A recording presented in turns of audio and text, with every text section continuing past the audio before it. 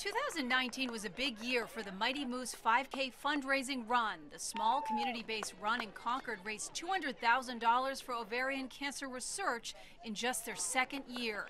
And then came 2020. We knew we weren't going to be able to hold the race the same way this year. Derek Swaim lost his wife Jana in 2018 at the age of 43. He and his 3 kids started the race to raise money for Dana-Farber and Brigham and Women's in her memory. Canceling wasn't an option, so they decided to go virtual. Push it hard all the way through. Instead of one big race on one day, it's lots of little races over 2 weeks. Friends, families, and neighborhoods planning their own small events. It's been really amazing, just unexpected in some very, very positive ways.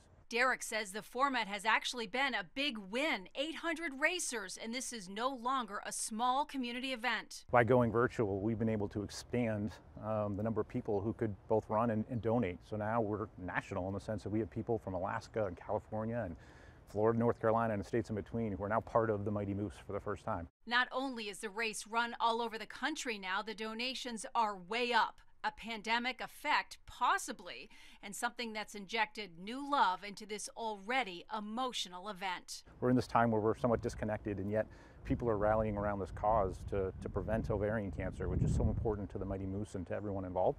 But the generosity this year has just been tremendous. At this point, they've raised more than $220,000, and because there's no overhead this year, 100% of that money will go to cancer research.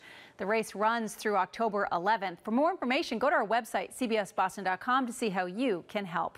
Kate Merrill, WBZ News.